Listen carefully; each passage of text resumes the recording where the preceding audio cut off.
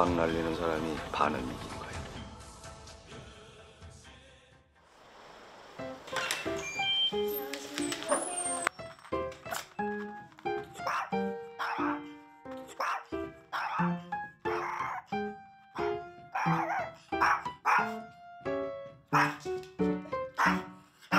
이름은 망고고 2살이고요. 낯도 많이 가리고요. 엉싸 기술이 있는데 엉덩이로 싸대기 때리는 그런 기술이라고.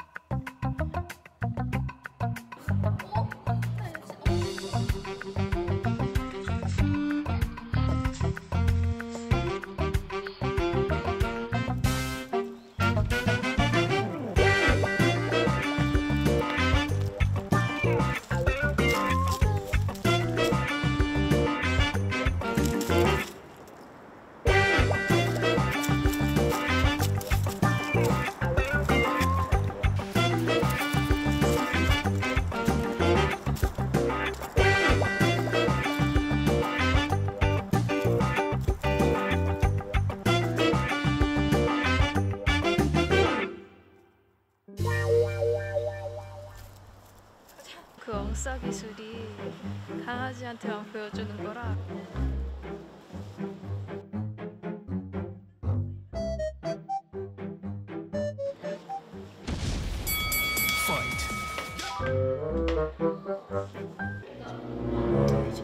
그니까.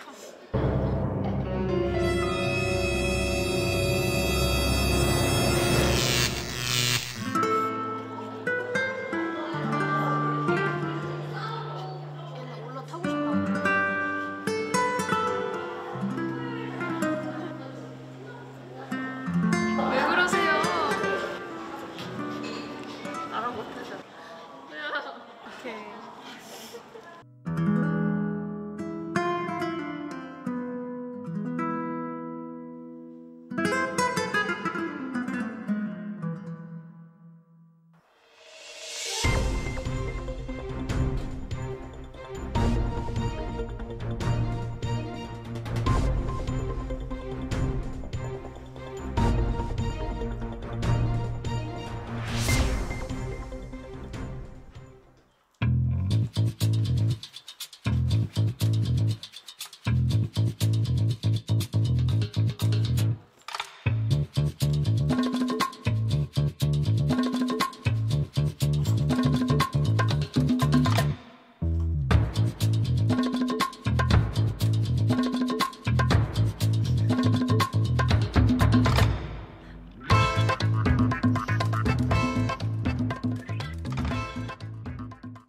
망고가 3번 정도 파양됐다가 이제 저희 집으로 온 거거든요. 강아지 5마리, 6마리 있는 집에서 자랐다고 하더라고요.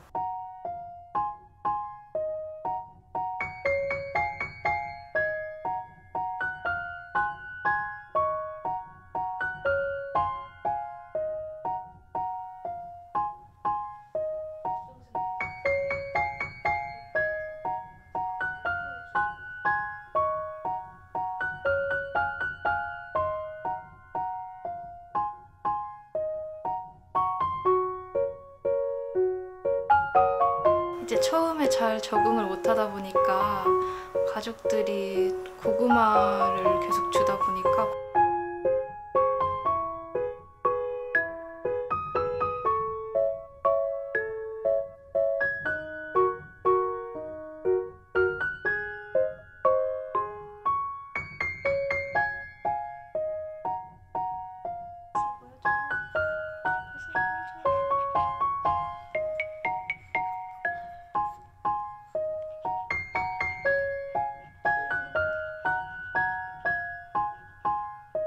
안 싸우고 이기는 게 최선이야, 임마.